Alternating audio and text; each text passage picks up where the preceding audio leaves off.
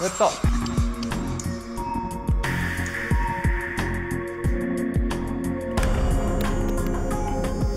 Hello? Police? My name is William. I'd like to report a burglary.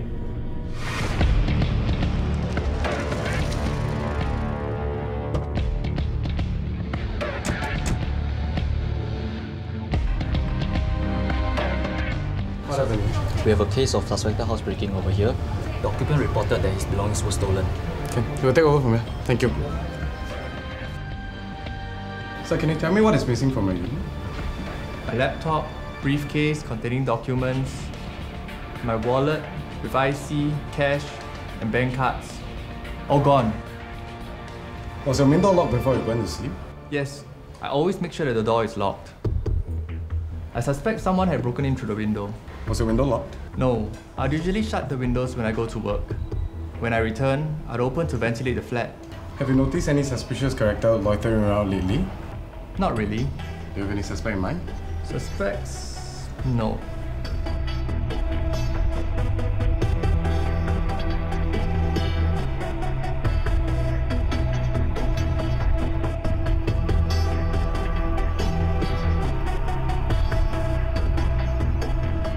Sir, I've dusted all key entry points and furniture in the unit. Found anything? No, only smudges. I believe the culprit might be wearing gloves. Thank you. I suspect the culprit had hopped over to the ledge, make his way to the window, and climb in. Pity there was no CCTV in the flat. Have you found anything? No CCTV at the corridor either. Not even at the leaves? No. No eyewitnesses? We have interviewed residents along the common corridor. No one claimed to have seen or heard anything. It sounds similar to a case which happens in Kim Kiat. There was no eyewitnesses. However, there was a CCTV recording. Come, let me show you.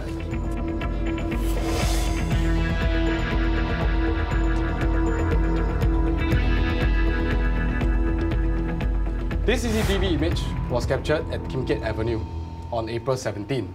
A flat there was reportedly broken into, and the estimated value of the stolen item was $1,200. At 3:17 a.m., this young man was seen holding on to a bulgy dark-colored bag. Now, the incident that happens in Kim Kiat and Toa Payoh, the MO was similar, and they all happened during pre-dawn hours. Now, 157 isn't too far from Toa Payoh MRT station. I believe the culprit has taken the MRT. Manoj, request CCTV footage from Transcom. Putra, check with all taxi company to see any of the drivers had encountered anyone suspicious between midnight and 6 a.m.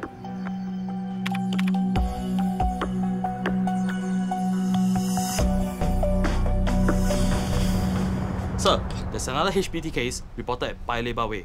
Details? It happened on May 13 at about 2:30 a.m. The affected flat was one level above the void deck, just like the one at Toa Payoh. It sounds like a pattern emerging. Any CCTV? No.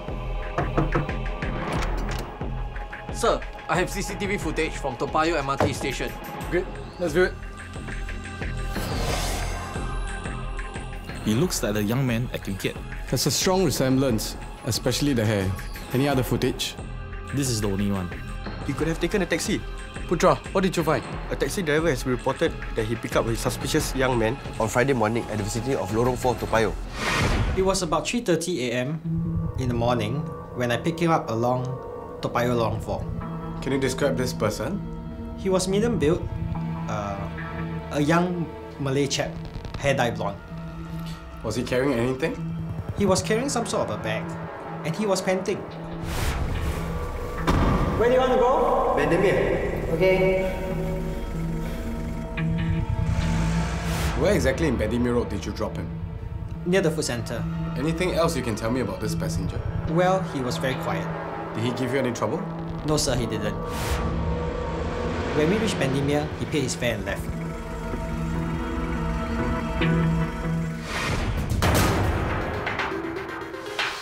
The culprit might try to sell the stolen handphones. We shall visit second handphone shops as well as other retail outlets in the vicinity. I'm Senior Investigation Officer Lim from Tanglin Police Division HQ. We're investigating a case of housebreaking in theft. You seen this person before? No, I haven't. Are you sure? Yes, and I don't think I could miss anyone with such a hairdo. Can we go through our transaction records?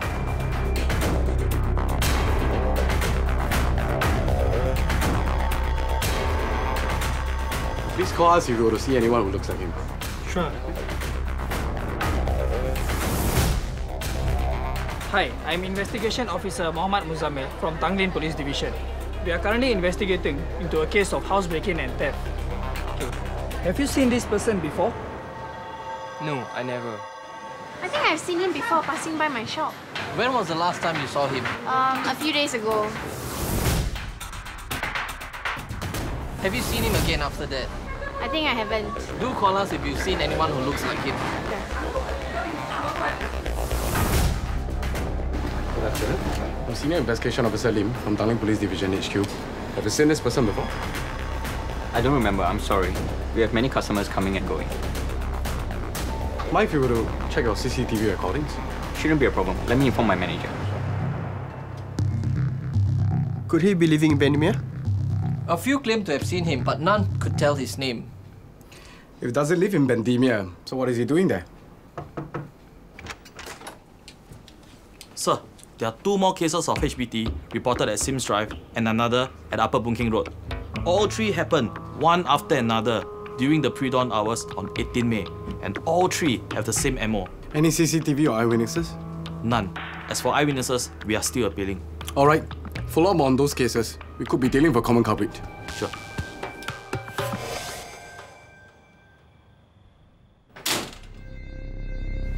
What's that? Dear, I think there's a noise outside. I better go and take a look. Yeah.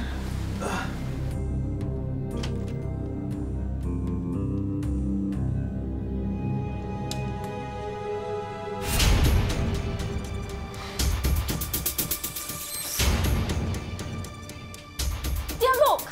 Someone could have stretched in and taken the house key. Okay, you go and call the police. I'll go and see if anything's missing. Hello, police?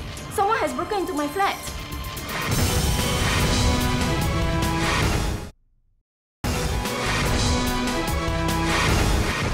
Mr. Pang, can you tell me what's missing from your flat? 2 laptops from my study, my wife's handbag containing her IC, bank cards, her purse, a pair of sunglasses, and my iPhone. Did you lock the door and security gate? Yes, I did. We always lock our door and gate every night before we sleep. Did you close the windows? No, I didn't. I should have. And maybe I should have installed a CCTV system.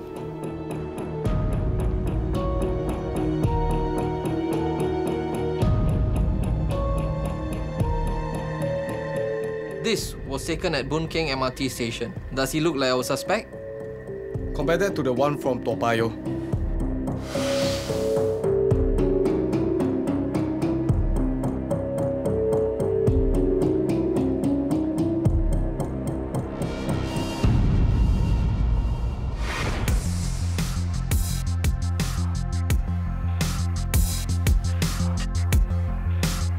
Would you be able to confirm that you cut this person's hair? Oh yes. His hair was blonde and long when he first came. Do you know his name? He didn't tell me. Does he tell you anything about himself, his friends, or where he lives? Never. In fact, when I was cutting his hair, he didn't talk much. Thank you. Sir, 3 of the stolen handphones with Find My Phone application installed by the owners have been traced to Bendemeer. Great. Let's hold a case conference now.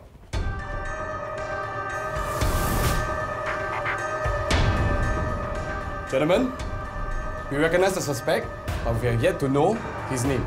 Though we do not know where he stays, however, we know he hangs around in Bendemeer, which is where we are going. There, we'll lay an ambush to catch him.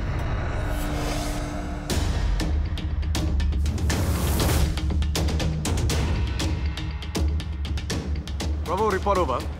Negative, over. Roger. Team load. Charlie, report over. Negative so far. Look. Charlie, is everything okay over? Sorry, Tango spotted. I repeat, Tango spotted and approaching to block 31. Police, stop!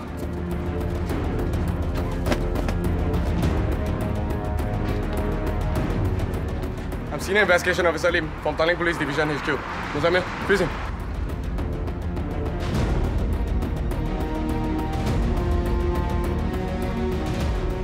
Mohammed Feroz. Yeah. Mohammed Feroz, you are placed under arrest on suspicion of housebreaking and theft. You be? Handcuff him. But I didn't do anything. So why are you doing around in Bendimen at this hour? I stay here. This so?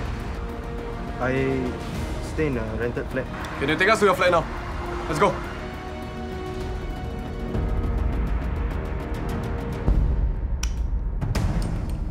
Is this your house?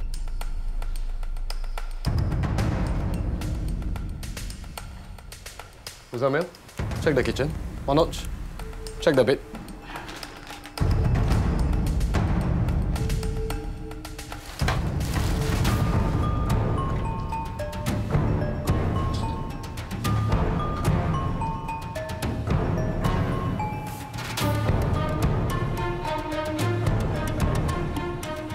Sir, laptop, cash. Are these yours? Are these yours? Elvin, seize the property. Take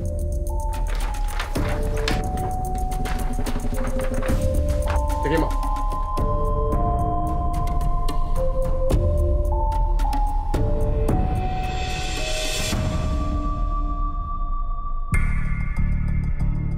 On May 17, did you break into the flat in Lorong 1 Toa Payoh? Yes. Can you tell me how you broke into the flat?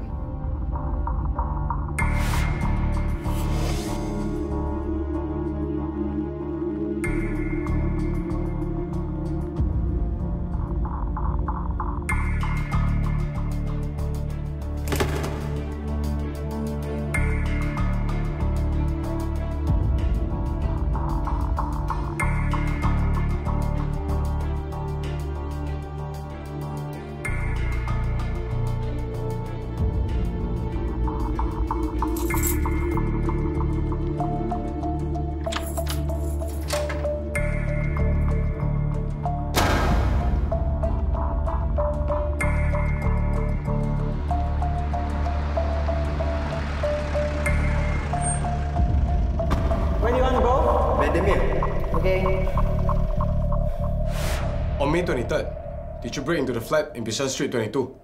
Yes, I did.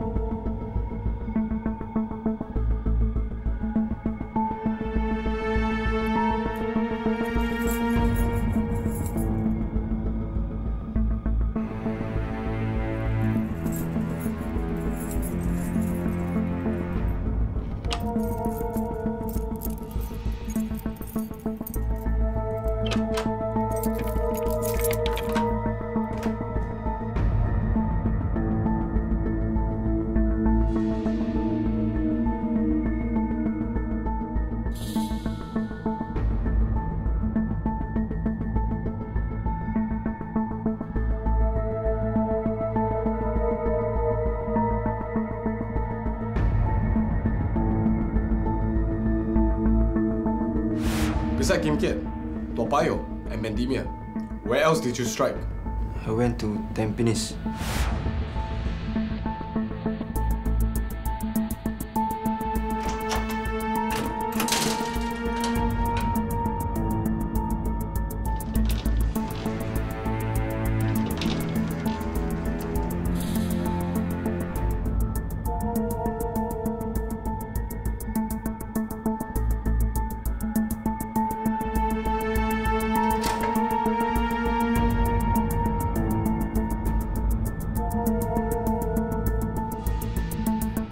What did you do with the stolen items?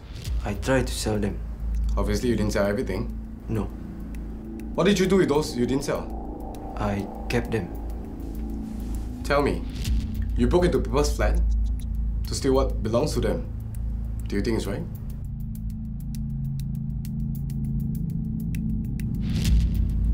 No. Mohammed Feroz bin Abdul Malik was charged with 15 counts of housebreaking and theft and 1 count of fraudulent possession of property. He was found guilty of all charges and sentenced to 3 years reformative training.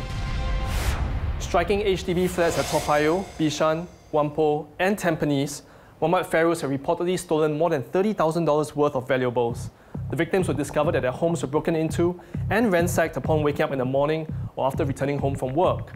On-scene investigations revealed that the culprit had gained entry through unsecured doors and windows. Senior Investigation Officer Lim Keng Tiong and his team of officers from the Property Offender Squad of Tanglin Police Division conducted extensive ground inquiries, considered possible escape routes by the culprit, and activated phone tracing software installed on the victim's smartphones as part of their investigative follow-up.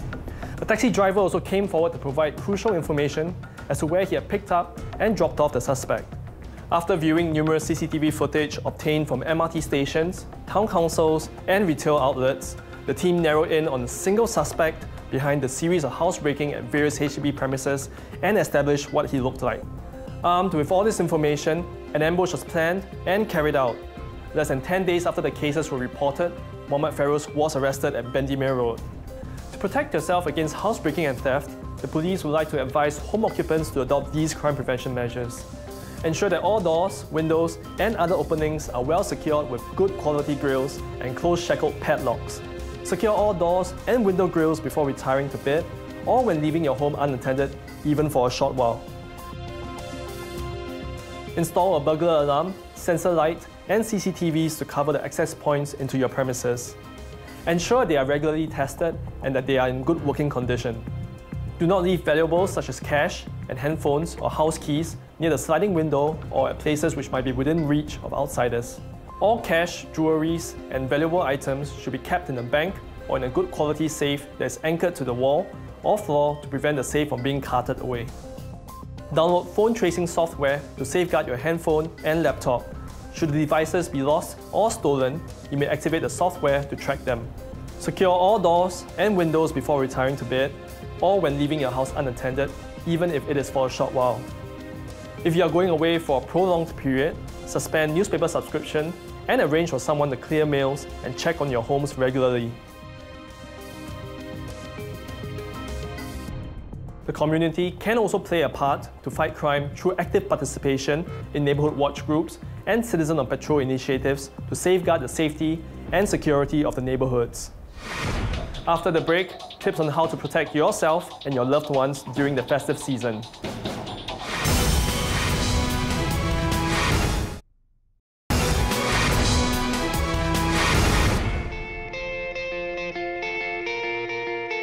The festive season is here again. Whether you're shopping for festive goodies or simply soaking in the festive atmosphere with family and friends, it's important that you know how to protect yourself and your loved ones from acts of crime.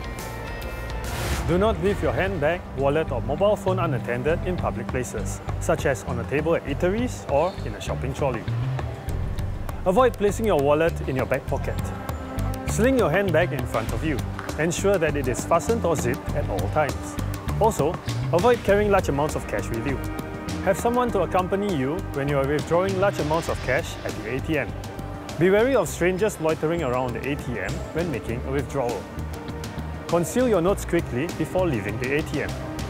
We all love our children, so for their safety, refrain from adorning them with excessive jewelry as they are easy targets for criminals. Criminals may strike to commit outrage of modesty in both crowded and quiet places. Especially for the ladies, there are ways to protect yourself.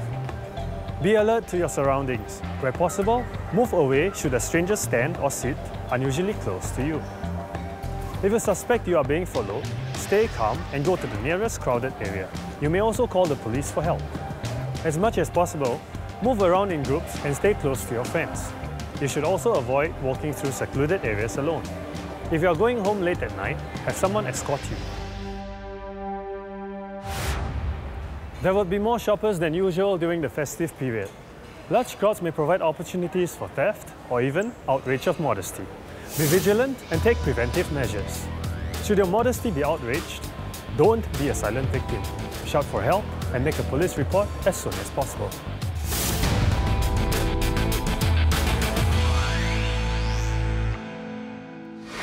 Finally, I wish one and all a safe and joyous holiday season. We've come to the end of this season of Crimewatch. If you have any feedback, do feel free to drop us an email. Till we meet again next year, I'm DSP Julius Lim, signing off.